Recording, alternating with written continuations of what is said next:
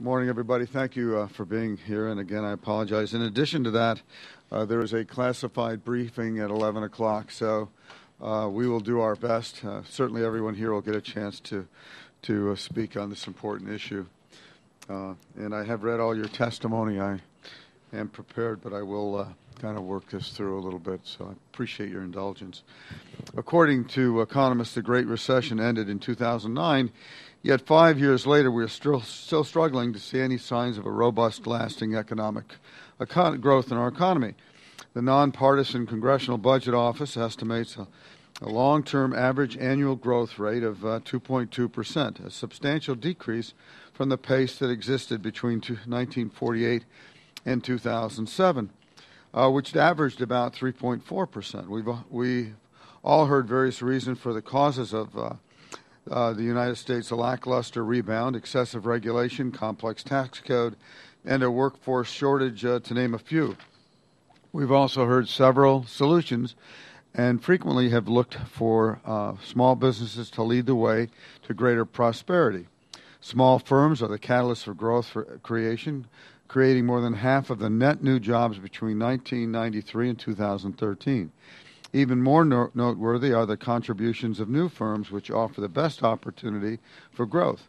However, as economists have examined America's stagnant economy, a disturbing new trend has emerged. Fewer new businesses are being created each year than the year before. According to a recent report from the Federal Reserve Bank of Cleveland, in 1978, Americans created 12 new firms for every existing firm. But in 2011, this dropped to almost half, to 6.2 new firm per existing businesses. Even more startling, economic research suggests that while the Great Recession exacerbated this drop, the decline has actually been occurring for over 30 years. This downturn not only has a dramatic negative impact on our economy, but also signals that entrepreneurship may not be as strong and vibrant in America as it has historically been, or certainly that we'd like it to be. Today we are here to learn more about what this decline in new business creation means for the American economy and what we might do to reverse this trend. I'd like to thank all of our witnesses for being here today, and I yield to Ranking Member Meng for her opening statement. Thank you, Mr. Chairman. Thank you to our witnesses for all being here today. In this committee, we frequently talk about how small businesses are central to job creation. A more accurate assessment might be that new small businesses are vital to job growth. It is indisputable that small businesses are a big employer in the U.S. However, it is a subset of these companies that create the bulk of new jobs. Several analyses have found that 90% of companies employ less than 19 workers, the strongest correlation to job creation isn't size so much as age. 40% of small business job creation stems from new businesses, even though new firms represent only 10% of small firm employment. Likewise, older, more established firms account for 2/3 of small business employment, but they create less than 1/3 of new jobs. In short, as this committee looks to accelerate economic growth and job creation, we would be wise to focus on newer firms that are seeking to grow quickly. Not only do these firms create employment opportunities, but they often innovate the new products and services that keep our economy competitive internationally. Given the outsized importance new enterprises play in job growth and competitiveness, it is disturbing to see long-term reductions in the rate of new business creation. Last year, we saw 38,000 fewer business owners per month than in 2012. This reduction remained constant throughout all demographic groups, from women to minorities, veterans, and immigrants. There was a decided drop in new business formation. Certainly, some of this recent reduction can be attributed to job market improvements. When Americans are able to secure well-paying jobs elsewhere, there is less incentive to pursue the relatively risky path of entrepreneurship. Nonetheless, we would be short-sighted to ignore longer-term trends that suggest a reduction in new business formation. In the 3 decades between 1978 and 2011, the percentage of firms less than 1 year old fell by more than half, suggesting that reductions in business creation are not a short-term anomaly. If our nation is to remain an economic leader, we must maintain the entrepreneurial spirit that has long defined us. From a public policy perspective, this means pursuing a number of strategies that can help more Americans launch new enterprises. Access to capital is a perennial challenge for most startups. Traditional debt financing remains difficult for small firms to secure. I hope this committee can work together to ensure government-guaranteed loans backed by the SBA, including microfinancing, are widely available. Likewise, equity financing must remain an option, whether it is through crowdfunding, private venture capital, or the Small Business Investment Company program. Just as capital is critical for a new enterprise, so too is knowledge and know-how. In that regard, technical assistance and entrepreneurial development programs can provide valuable help to fledgling businesses. It is incumbent on this committee and all of Congress to provide adequate resources for SBA initiatives that provide this type of counseling. Mr. Chairman, one of the pillars of the American economy has always been a robust, thriving sense of entrepreneurship. As long as our nation continues creating new businesses, we can expect future job growth and greater economic opportunity for all Americans. In that regard, I look forward to hearing from our witnesses about the state of new business creation and what can be done to help more Americans launch their own enterprises. Thank you, and I yield back. Thank you. If committee members have an opening statement prepared, I ask that they submit it for the record. You all have 5 minutes. Relax, we'll be flexible about that. The yellow light means what every other yellow light in the world means. Our first witness today is Jonathan Ortmans, who served as a senior fellow at the Kauffman Foundation. In his capacity, he advises the Foundation on global entrepreneurship and brings important research findings to the attention of policymakers. Mr. Ortman, you may begin. Thank you.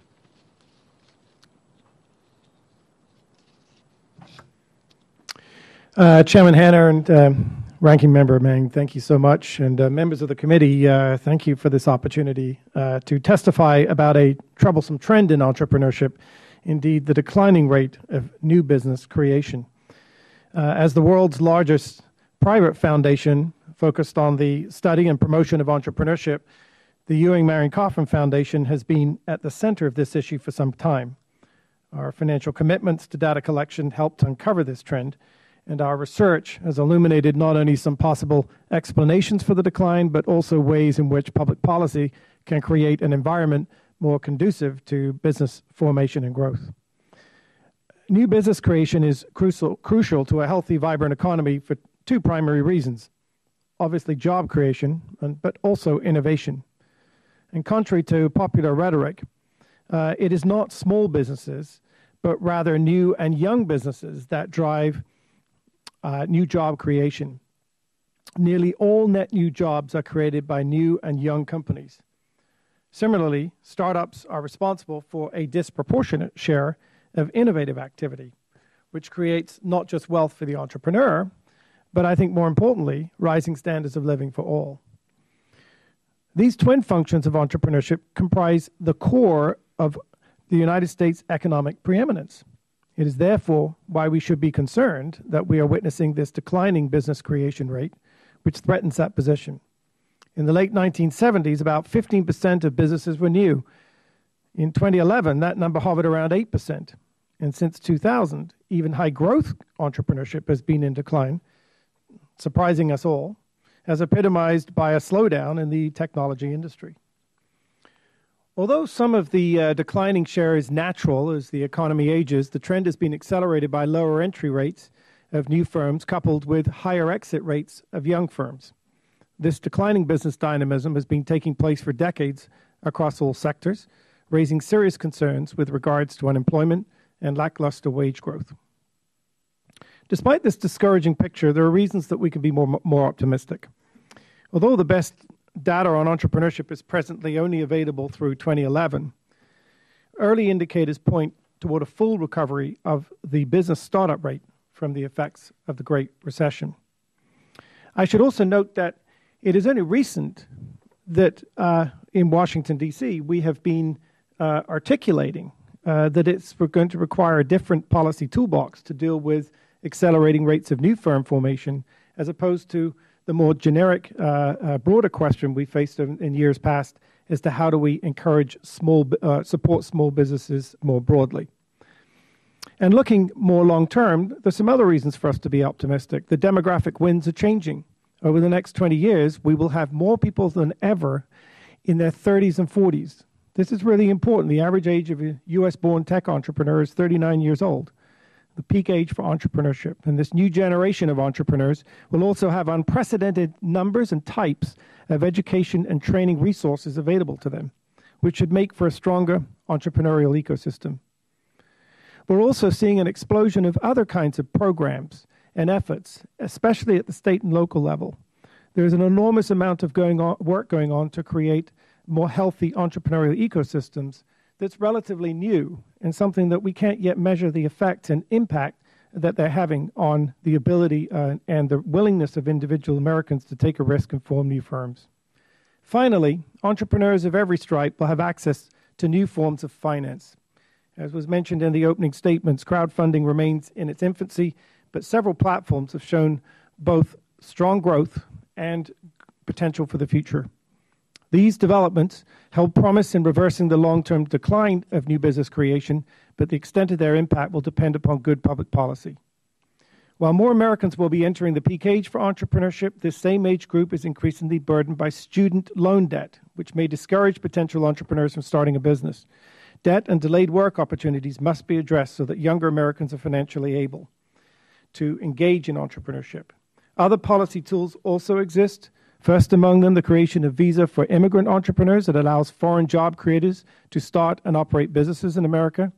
As we know, immigrants are more likely to found businesses than natives, and these businesses have generally more innovations than the average native-founded business. The creation of a startup visa would have an immediate impact on business creation and growth. Congress should also examine the role of regulatory accumulation and the role it may play in depressing entrepreneurial activity. We should be looking at new ways of avoiding for example, superfluous licensing regulations that can unnecessarily reduce competition. The declining business creation rate is deserving of policymakers' attention because of new and young firms' disproportionate role in job creation and innovation. We at the Kauffman Foundation will continue to do our part in terms of exploring the reasons for this decline and ways in which it might be mitigated and reversed. And in fact, I'm pleased to tell you that in early 2016, we plan to unveil a new entrepreneurial growth agenda which will identify ways the United States can attain a new, faster-growing, and more broad-based entrepreneurial economy. While there are reasons to be optimistic about the future, business creation rates are unlikely to rebound without support of good public policy, and therefore I greatly appreciate the opportunity today to testify before you. Thank you. Thank you, Mr. Ortmans. Our second witness today is John Deary, who serves as the Executive Vice President for Policy at the Financial Services Forum. Prior to joining the Forum in 2001, he spent 9 years at the Federal Reserve Bank in New York. Recently, he co-authored a book, Where the Jobs Are, a book that examines the very issues we're talking about today. Thank you for being here, Mr. Deary. You may begin. Thank you, Mr. Chairman and Ranking Member Mang. In the interest of our limited time and because your opening statements and Mr. Ortman's statement, I think, makes clear that we all understand the nature of the problem, I'm going to dispense with my written script and just tell you a bit in just a couple of minutes about the project that was the basis of the book and that I think will be very helpful to you as you consider policy solutions to this very, very important problem. I should say that my background, as you just indicated, is in financial and economic policy. The importance of new businesses, both to job creation and, as Mr. Ortman's made clear very importantly, to innovation. And the reason why that's important is, of course, innovation drives productivity growth, which drives economic growth. So from the standpoint of both job creation and economic growth, new businesses are really where the action is and is why this hearing and your work is so important.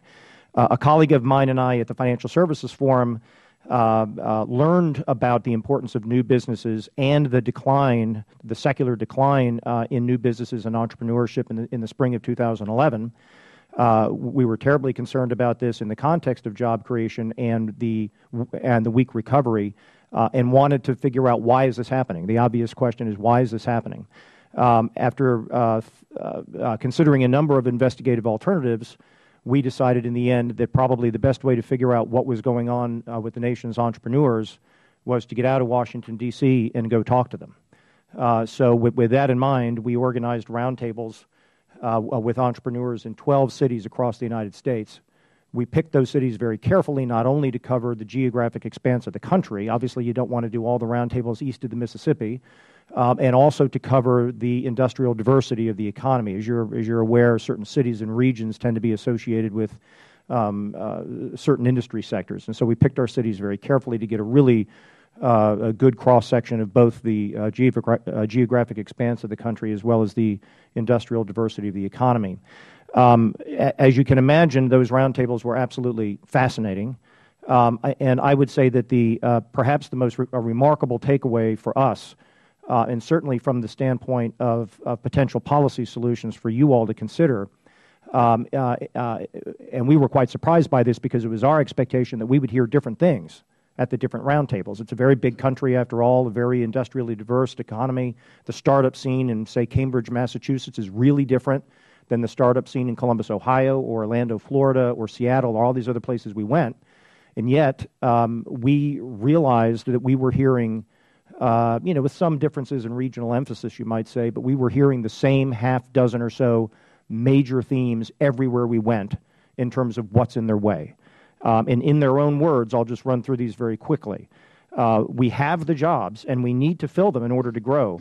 We can't find enough people that have the skills that we need. Our immigration policies are blocking our ability to attract and retain the world's best talent, and we need them. Access to capital for startups is even more difficult in the wake of the financial crisis. Over-regulation is killing us. Tax complexity and uncertainty is diverting far too much attention away from our new businesses. And finally, and with apologies, there is far too much economic uncertainty, and it's Washington's fault. We recorded all of our conversations, which gave us the opportunity to transcribe those discussions so we could go back and read them over and over again and really get to understand what the entrepreneurs were telling us and to pull out consistent themes. We subsequently, as I mentioned, wrote Where the Jobs Are. And in that book, we propose 30 specific policy proposals based on what the entrepreneurs told us they need. And they're all in my written testimony. I think that what is of unique value to those proposals is because they come, as I say, they're all based on what the entrepreneurs told us they need. In fact, many of them came right from the entrepreneurs themselves, who in the course of our roundtable said, it would be really great if the government would do X. And Courtney and I would look across the table at each other and nod and write it down. So I commend those proposals to you. I'm happy to answer any questions about them or anything else that we did on our summer road trip. Thank you. Thank you. So there's nothing new under the sun. Thank you. Our third witness today is Mr. Chad Moutre. Mr. Moutre is the Chief Economist for the National Association of Manufacturers. Previously, Mr. Moutre was the Chief Economist and Director of Economic Research for the Office of Advocacy for the Small Business Administration from 2002 to 2010. Thank you very much for being here. You may begin. Thank you, Chairman Hanna, Ranking Member Ming, and thank you for the opportunity to testify on the issue of business formation and policies that can help increase the overall economic activity. I'll be tackling these issues, as you might imagine, from a manufacturing perspective. The National Association of Manufacturers is the largest industrial trade association and voice for more than 12 million men and women who make things in America. The NAM is committed to achieving a policy agenda that helps manufacturers grow and create jobs. Manufacturers very much appreciate your interest in and supporting the manufacturing economy. Manufacturing activity has seen a resurgence since the end of the recession, and manufacturers mostly are upbeat about the coming months and the next few years. Yet they are also frustrated with the overall slowness of the recent recovery, making business leaders more cautious in their assessments than they might otherwise be. A number of downside risks, of course, exist in the coming months, including geopolitical events, as you well know, the prospect of rising interest rates, and softness in several key export markets. At the same time, manufacturers of all sizes and in a wide swath of industries have expressed concern about skills gap shortages. The mostly positive outlook stands in contrast to the decline in business formation rates, which is the basis of this hearing. The number of manufacturers have also fallen dramatically over the past decade, from 498 establishments in 2000 to 295,643 establishments in 2011, the most recent year that there was data. The rate of manufacturing establishment startups have also declined, according to the Business Employment Dynamics data from the BLS, off from 2.25% of all establishments in 1995 to 1.45% in 2013.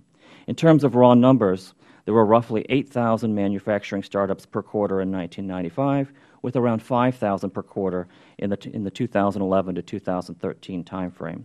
It is also clear that closures have exceeded startups in the sector since at least 1999. At least part of this trend could be explained by the tremendous consolidation that has taken place in the manufacturing sector, yet the churn rate for manufacturers is significant, mostly because it mirrors other data, as much as you have heard already. In addition, a number of factors might help explain the reduced business formation rates. First and foremost, economic growth has been much slower more recently. Real GDP growth averaged 3.8% in the 1990s. While the sector experienced modest growth after the 2001 recession, the economy grew by an average of 2.7% between 2002 and 2007. Since the Great Recession of 2007 and 2009, real GDP growth has averaged just 2.2%, as you just mentioned. Indeed, the consensus forecast for 2015 is for roughly 3% growth. But if that's true, it would be the first year since 2005 that we would have had a 3 in front of our GDP growth figures. This more sluggish economic activity likely serves as a disincentive for new business creation or for existing firms, potentially dissuading investments in new capital spending or in hiring. Along those lines, non-residential fixed investment also has increased at a much slower pace, down from an average of 8.6% in the 1990s to 5.4% and 5.1% respectively in the 2003 to 2007 and 2010 and to 2013 timeframes. Employment growth has also decelerated. One must look at a number of business environment conditions really as a possible source that also might discourage business formation. Indeed, economic and political uncertainty, the need for comprehensive tax reform, rising health insurance costs, and rising regulatory burdens have often been cited as possible factors for explaining reduced business activity, and we could spend a lot of time talking about each one of those elements. But I'm going to talk about regulations. Yesterday, the NAM released a study on total federal regulatory compliance costs by Mark Crane and Nicole Crane. This analysis updated the author's prior work for the Office of Advocacy at the SBA, where I used to be the chief economist, as you mentioned. This report found that businesses spent $2.028 trillion to comply with federal regulations in 2012. More recently, compliance costs for businesses in the United States averaged $9,991 per employee in 2012, with manufacturers incurring a per employee cost of nearly double that amount, $19,564 per employee. Small manufacturers with less than 50 employees spent a whopping $34,671 per employee, illustrating the massive burden that we are placing on many of these small businesses and manufacturers. Manufacturers believe that regulation is critical to the protection of worker safety, public health, and our environment. At the same time, our regulatory system is in need of improvement. We need smarter regulations that minimize unnecessary burdens and better balance benefits and costs, eliminating redundancies wherever possible. Regulations are allowed to accumulate with no real effort to evaluate or clean up the outdated or obsolete rules already on the books. It is imperative that policymakers and regulators understand the cumulative burdens that these rules are placing on businesses and enact policies that minimize those costs that do not contribute to the realization of regulatory objectives. The Crane and Crane report also illustrates how regulatory relief can be an economic development issue. In a survey conducted by these authors, 85% of manufacturers responded that they would invest more in their business, both in their workers and in capital equipment, if their compliance costs could be lessened even a little. These business leaders hope that policymakers look at the larger regulatory landscape before imposing new burdens that will stifle growth and dissuade investments. In conclusion, Chairman Hanna, Ranking Member Ming, and other members of the subcommittee, thank you for your leadership on this issue and for holding this hearing. Falling business formation rates are a challenge and one that is worthy of your attention. Thank you. I'll yield to Ranking Member Meng to introduce our next witness. Thank you, Mr. Chairman. Dr. John Deskins is the Director of the Bureau of Business and Economic Research and Associate Professor of Economics at West Virginia University. His recent research has focused on small business growth, U.S. state economic development efforts, and government tax and expenditure policy. His work has appeared in journals including Small Business Economics, Public Finance Review, and Economic Development Quarterly, amongst others. He holds a Ph.D. in economics from the University of Tennessee. Thanks for being here. Chairman Hanna, Ranking Member Ming, and members of the committee, thank you so much for inviting me today to discuss the very important role that small businesses play in our economy. Numerous statistics from the Small Business Administration and other sources suggest that small businesses do indeed play a vital role in our economy. For instance, as we know already, statistics based on standard SBA definitions indicate that small firms represent the large majority of firms in the nation. Small firms employ around half of the total U.S. private sector workforce, and small firms have historically accounted for more than half of the net job creation in the U.S. Furthermore, academic research has demonstrated the importance of small business to economic growth using advanced statistical methods. Recent research has rigorously demonstrated that new business formation is not simply correlated with a good economy, but is indeed a key driver of economic growth. My own co-authored research has found that small business establishment births are the single largest determinant of output and employment growth at the U.S. state level. This suggests that fostering an environment that is fertile for small business formation and growth is likely to be more fruitful than many of the simpler policy levers that officials often look toward. Research has found that new firms are more likely to promote economic growth as a result of innovation compared to existing firms, and research has also shown that new firms often increase competitive pressure on existing firms, forcing those existing firms to be more competitive, thereby creating a broader economic benefit for society. Now, as the terms small business and entrepreneurship are somewhat vague notions, research has also refined our understanding of the specific types of small businesses that are most effective in promoting economic growth. Here, as has been mentioned before, the key finding is that new firms are most important to economic prosperity, not necessarily small firms. However, new business formation rates in the U.S. have suffered during recent years, and it stands to reason that this decline is a significant concern as it relates to innovation and long-run economic growth.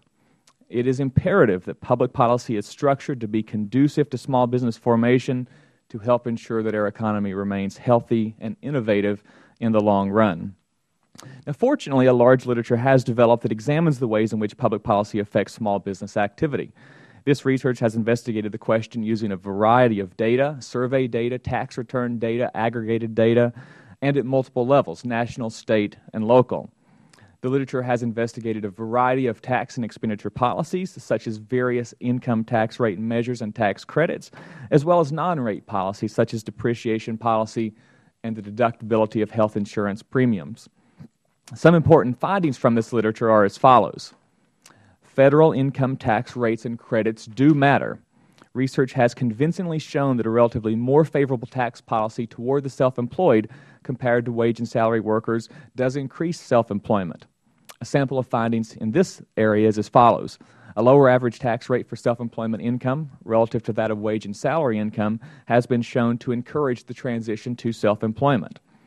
Higher expected marginal income tax rates faced by the self-employed have been shown to shorten spells of self-employment, and correspondingly increases in the expected marginal income tax rate for wage and salary income, relatively speaking, increases length of self-employment.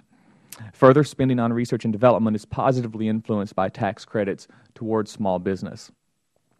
Other tax policies, aside from rates, are also found to matter in recent research. For instance, research has shown that greater deductibility of health insurance premiums for federal income tax purposes does reduce exit from self-employment. However, it's important to remember that tax avoidance and tax evasion are often more pronounced for the self-employed. Research has shown that evasion and avoidance are likely to be one of the drivers behind the transition into self-employment. Indeed, entry into self-employment may actually be high when marginal rates in general are high, driven by the potential to evade or avoid taxes. And altogether, this implies that policymakers should be mindful of the potential for inefficient tax avoidance or illegal tax evasion when crafting policy towards small business. Policymakers must also be mindful, however, that some of the identified behavioral effects that I mentioned before, while they're readily apparent, they're oftentimes small in magnitude. In contrast to these findings, some research has failed to identify any relationship between other elements of public policy and small business activity. For example, recent research has failed to identify that more favorable depreciation rules towards small business has been effective in promoting small business activity. Thank you again for the invitation. I look forward to your comments. Thank you very much. Mr. Deary, I want to ask anybody here, actually, one of the things we talk about a lot is a skills gap, which for me directly relates to our immigration policy and our lack of dealing with it directly, particularly with highly skilled individuals who have other options now. At one time, their options were much more limited. They can go back to a number of places that welcome them more clearly and more easily than we do. And I want to talk about risk, but visas for the highly skilled, anybody here can confirm or deny or push back in any way you like, but I'd like to hear your opinion. A couple of quick comments. First of all, very quickly on your comment about there's nothing new under the sun yet. I take your point well that none of the things that we heard from entrepreneurs around the country are terribly shocking in terms of the problems. But the fact that we heard it everywhere we went at individual unrelated roundtables, I think underscores that these really are the problems. And one of them is the one that you speak to in terms of the skills gap and its relationship to our policies with regard to immigration. I know that there's a lot of debate about the skills gap there. I've talked with folks here in Washington who absolutely deny it because they say that if there were a skills gap, you would see it showing up in wage data, and it's not showing up in wage data. I think there are reasons, or at least some reasons why it's not showing up. One is, and we heard this at roundtables all across the country, so many of the skills these days that the small businesses and entrepreneurs need are highly commoditized, or they're commoditizable. It's very easy to outsource, for example, coding assignments. And when entrepreneurs can't find local talent, it's very easy to outsource that work somewhere else. And so therefore, there's not upward pressure on wages. With regard to the importance of more foreign-born talent, our recommendation in the book is to eliminate the cap on H-1B visas. Keep the criteria. The criteria are very, very important. But as you know, Mr. Chairman, we have about 85,000 H-1Bs this year. All of the openings for H-1B visas were taken up within 5 days of them becoming available this year. It's clear that we need many, many more. And the problem is that when you limit something, you make the price higher. And too often, startups that have the least amount of cash and resources to get foreign-born talent by way of H-1B visas are shut out of the process. Well, thank you. We have. Go ahead, Mr. Ortman. I'm sorry. Well, I'll just add a couple of very quick comments. I think the most important thing we've got to remember is that new firms are not necessarily founded by individuals. They're founded by teams. So we're not, this isn't an idea that you let all these foreigners into the country who, it's all people from outside the United States. So they bring talent to a founding team, which I think is really important for us to remember. And we obviously did a study at the Kauffman Foundation that showed that actually that this is such a small number of people we're talking about giving some kind of startup visa to, but they're obviously net job creators. And this is really hard for, I think, the average citizen to understand. Our study showed that after 10 years, certainly one of the proposals for a startup visa would create 1.6 million jobs. So I don't think there's any evidence to show there's any kind of crowding out hypothesis as far as the declining rates. In the interest of time, I'm going to turn to Ranking Member Meng. Thank you. I'm curious that It's often talked about that students graduating with relevant majors are not graduating with the skills that employers are seeking. Are there efforts that entrepreneurs or associations representing these small businesses are making to communicate with colleges and universities on what the industry needs are and how academic institutions can change their curriculums to address the skills gap? So yes, so certainly from the manufacturing perspective, this is something we hear almost universally across all sectors. We actually have a workforce task force that's meeting right now, led by many of our CEOs from our member companies. It's something that our manufacturing institute is very devoted to. And I think that one of the things that we're trying to do is to get our manufacturers to meet with educational institutions and their state and local economic development entities to try to proactively come up with curricula that will meet the needs of manufacturers.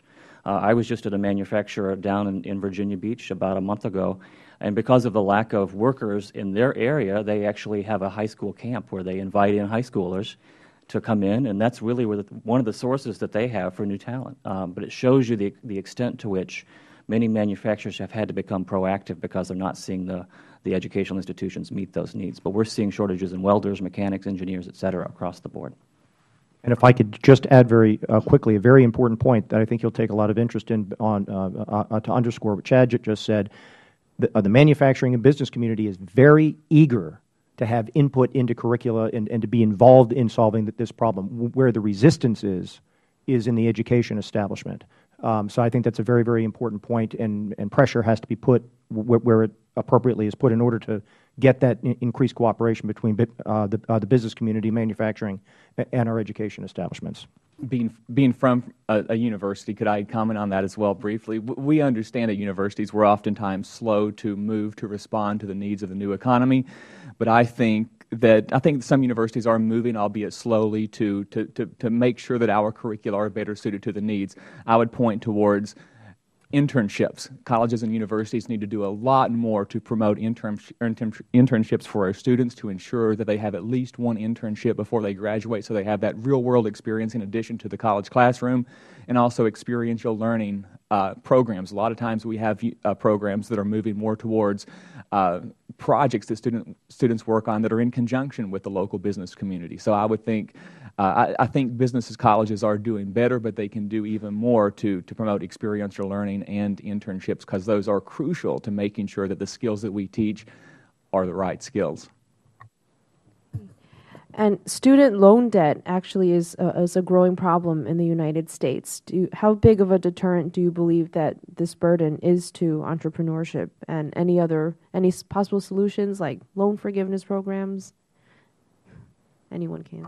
We heard about this problem at virtually every roundtable that we conducted, and the way that it impacts entrepreneurs is that kids who are graduating from school who might be highly inclined to join a startup and are very, very talented and those startups desperately need, can't afford to because they're carrying a huge student debt that they have to pay off, and so they go to an established company instead.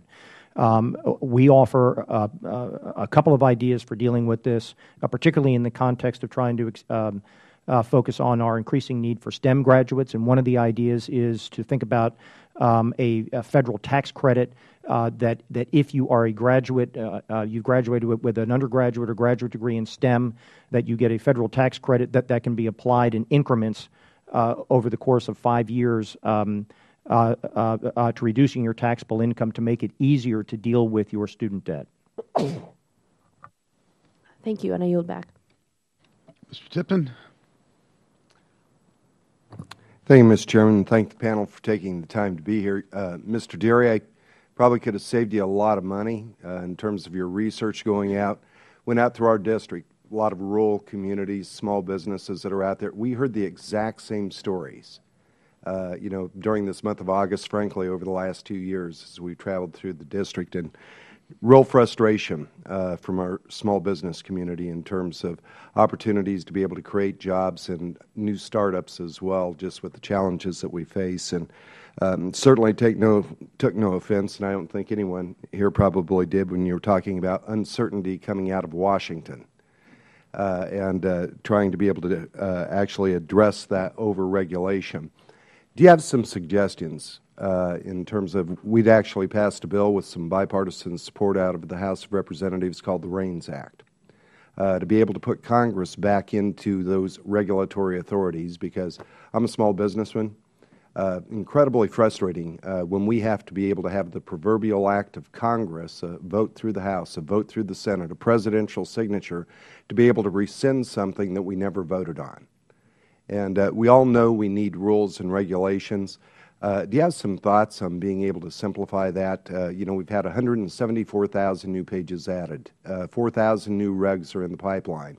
I think Mr. Montre noted we've got over $2 trillion regulatory costs, and that's just the federal end of the world. There are state costs, county costs, city costs that are literally crippling our ability to get this economy moving, considering we've got the lowest labor participation rate in the last 36 years. It's quite right, and the study that Chad's group put out yesterday is only the most recent confirmation that we have a problem. The government is very, very good by its nature at putting out regulations. It's not very good at, on a regular basis, going back, streamlining existing regulations, getting rid of regulations that no longer are appropriate, et cetera. I think in addition to the REINS Act, I call your attention to a piece of legislation that, and forgive me, I don't remember all the details, I'll get it to you, but I believe it's called the Regulatory Improvement Act. I know that Congressman Mulvaney was a co-sponsor. I can't remember the other co-sponsor, but I'll get it to you. It is based on an idea that came out of all places, and I say that with great respect, but it just is not the kind of place you tend to associate with an effort to reduce regulation. The Progressive Policy Institute, and specifically Mike Mandel, an economist there, who has spent a lot of time thinking about the impact on businesses of just the buildup over time of regulation. Even if every single one of the regulations passed was appropriate and needed, the sheer buildup over time, he likens it to pebbles in a stream or barnacles on the bottom of a boat, erodes the productive capacity of the economy. And he suggested a mechanism based on the BRAC Commission, the Base Closing and Realign, whatever the words are, that model would prove to be very, very effective in terms of eliminating excess capacity in our military-based system. And he applies the same idea, the same principles to a regular a committee, sort of a blue ribbon panel of experts that would take on a specific aspect of our regulatory code on a regular basis, a scoop of the pebbles, as he calls it, conduct public hearings of stakeholders, et cetera, and then make recommendations in terms of streamlining, elimination, combining, et cetera, that would be submitted to Congress for an up or down vote. And he believes that would be very effective. I think it would be very effective. It's a wildly intriguing idea. It has been submitted. That bill has been dropped. And as I say, I'll get the details to you because I think it holds great potential. Great, and I appreciate that. Small business guy, I had a pretty simple principle I tried to live by. If it doesn't work, stop doing it. If it's broken, fix it. If it's in the way, get it out of the way to be able to get the economy moving. Mr. Deskins, you're an economist, and one of the deep concerns that I certainly have in my district is we have some of the lower per capita income, save Aspen and a couple of our resort areas in my district. When we're talking about these $2 trillion in regulatory costs, businesses pass those costs on, don't they? Of course, those costs have to flow through. I mean, businesses don't pay taxes. People pay taxes, as the famous saying goes. So either the consumers are going to pay, the owners are going to pay, or the employees are going to pay fundamentally.